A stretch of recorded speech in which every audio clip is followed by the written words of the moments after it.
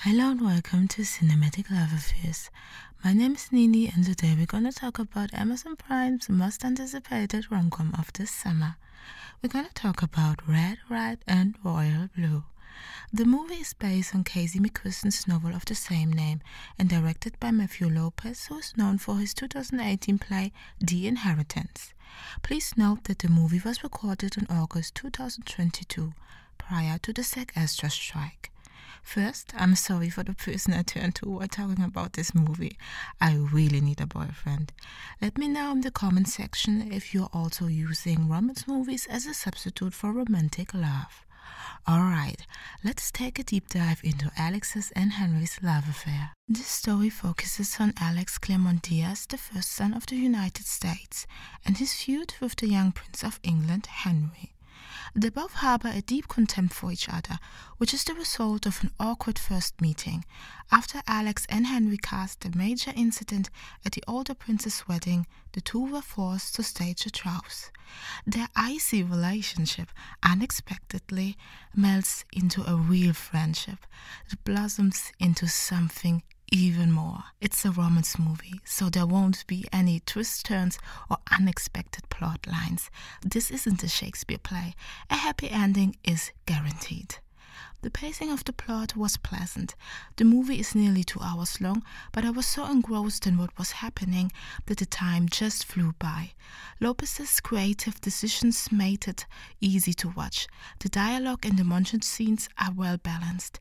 The flirting between Alex and Henry is depicted in visuals that play with the characters reciting their text while shown on screen, although they are not physically together.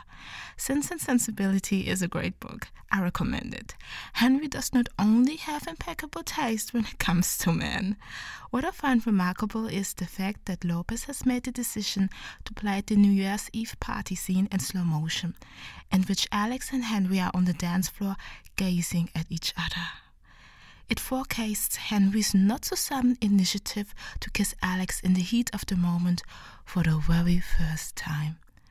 It's the turning point for their relationship and forces Alex to re-evaluate his feelings for Henry. The casting in a romance movie is extremely important.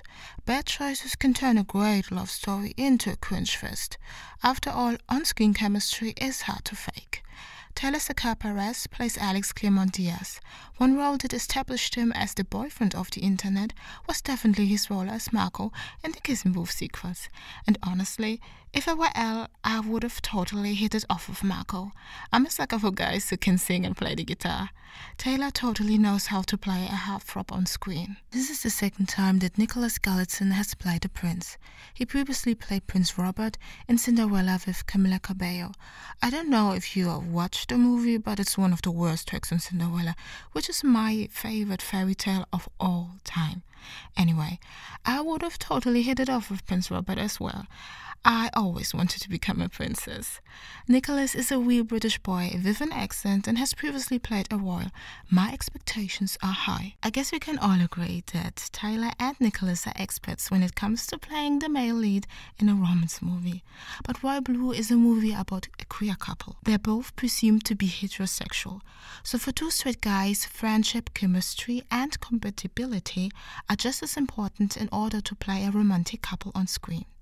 If you haven't watched the interview with GQ yet, I wholeheartedly recommend it. The banter between them is so natural. You could have easily convinced me that these two have been friends their entire lives. They're so funny and clearly incredibly comfortable with each other. It's their electrifying chemistry that makes every scene so enjoyable in the movie. You can tell that Taylor and Nicholas are committed to their leading roles. They both understand their characters and their respective journeys. Under the conscious direction of Lopez, they are able to deliver a beautiful performance. Their many affectionate and comedic moments are food for the soul. But they also excel during the scenes of struggle, as Alex and Henry try to figure out if their own happiness and their loyalty to their country can coexist. Taylor's performance as Alex is undeniably perfect. Alex is an outgoing and extroverted character who is basically a sunflower on 2 legs. He oozes self-confidence. He's so sure of himself in every single aspect of his life. There's a thin line between being confident and cocky, but Taylor's performance was nuanced and well-balanced. Alex is outspoken and wears his heart on his sleeve. There's a line that Taylor delivered so beautifully. Quote, "It's like there is a rope attached to my chest and it's pulling me towards you." End of quote. I was giggling and kicking my feet like an idiot, but my heart was not prepared for Henry's reaction. Taylor is definitely in the upper echelon on my list of endearing rom-com leads. Nicholas' performance as Prince Henry did exceed my expectations. He's the perfect fit for the more introverted Henry, who struggles with the expectations placed on him since birth. It's an honest human portrayal of self-doubt and the struggle one faces in an environment that doesn't allow you to be your true self. And what really surprised me is that his performance was far more moving than one would expect in this movie genre. Henry's inner turmoil is delivered more subtly, like his habit of playing with his ring when he's nervous. As Henry becomes more comfortable with himself and Alex, he basically comes to life like daffodils under an icy layer of snow in early spring. After Alex basically confesses his love for him, he panics and leaves the vacation house of the Claremont Diaz in the middle of the night.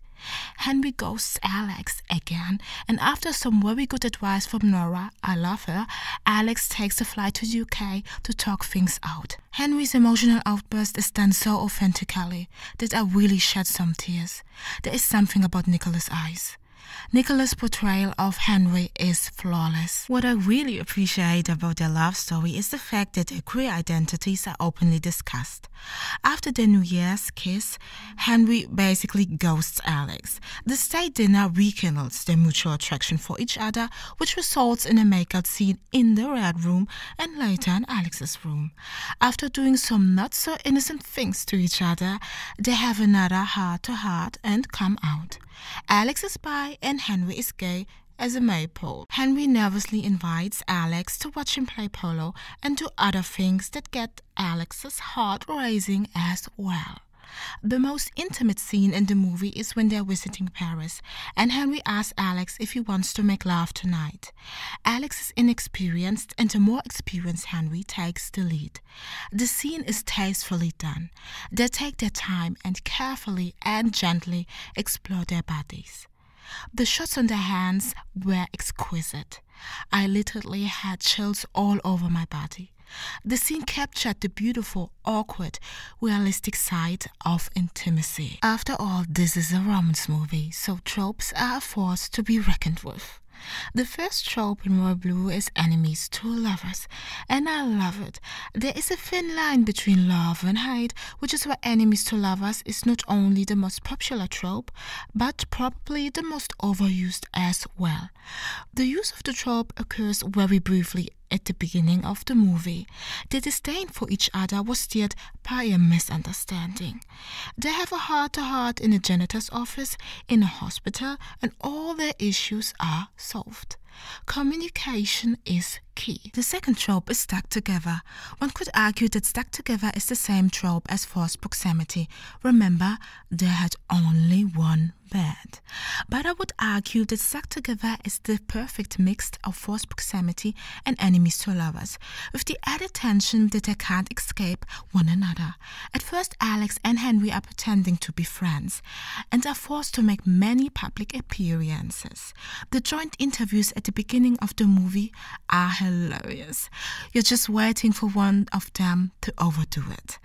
But their fake friendship blossoms into a romantic relationship, and they physically seek each other's closeness. The third trope is forbidden love. If you're one of the fortunate souls who read Romeo and Juliet and enjoyed it, you will totally understand why forbidden love is such a great trope.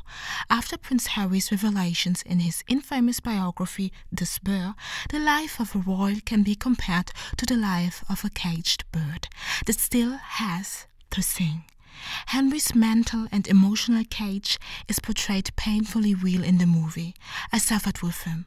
Alex and Henry live privileged lives, but it makes navigating their relationship even more difficult, especially after their private text messages and emails get leaked by Miguel. I really hated Miguel. A romance movie is a group effort, and without the encouraging and loving advice of our supporting characters, our two lovebirds would have a hard time. The entire cast is perfect. Uma Thurman as President Alan Claremont and Alex's mother is a match made in heaven. I love Uma Thurman, and nobody could have delivered the line, "She's not a Republican, is she?" Or, "Well, you know, the B in LGBTQ is not a silent letter like her." Oscar Diaz played Clifton Collins Jr. was such a sweetheart. He just reiterates love. Everyone should have loving and accepting parents like Alex. But I also want to give it up for Rachel Hilson, who plays Alex's friend Nora. She keeps Alex in check with her witty observations and real talk. He really has had a huge crush on Henry for years. Sarah Shahi as the President's Deputy Chief of Staff, Zara, made me laugh the most. The scene where she discovers Henry hiding in Alex's hotel room is so funny. Alex's friends and family are accepting and supporting. It's a great juxtaposition to Henry's struggles, although he has one ally who supports his relationship with Alex. The talented Ellie Bamber plays Princess Beatrice, his sister. It's in the same scene in which Henry gets busted for having a sleepover with Alex by Zara that he joyfully confesses that his sister is happy for them. The soundtrack in Royal Blue was crafted carefully and incredibly well. Henry performing Queen's Don't Stop Me Now during a fun karaoke night had me giggling and kicking my feet. It truly forecastes Alex's change of feelings for Henry. Another remarkable scene is the cake incident at the beginning of the movie, with Bad Reputation by Joanne Judd playing.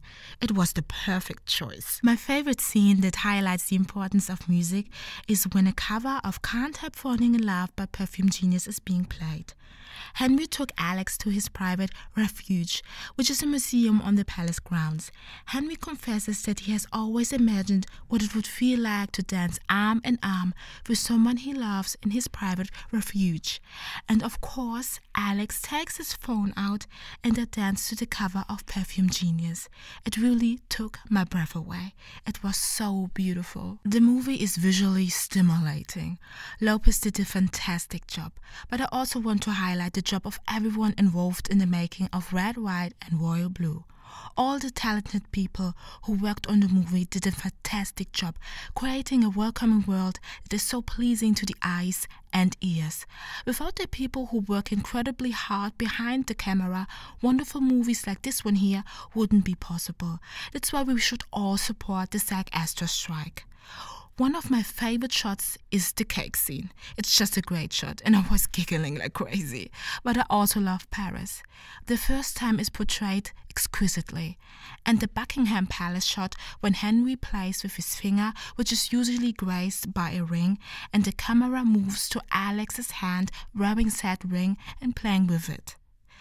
I was giggling and kicking my feet. Every single detail in this movie was carefully composed. There are just so many breathtakingly shots. It's a feast for the eyes. I demand a director's cut. Let's talk about my overall rating on the Kitty Meter. I'm giving Red, White and Royal Blue 5 pass out of 5 on the Kitty Meter.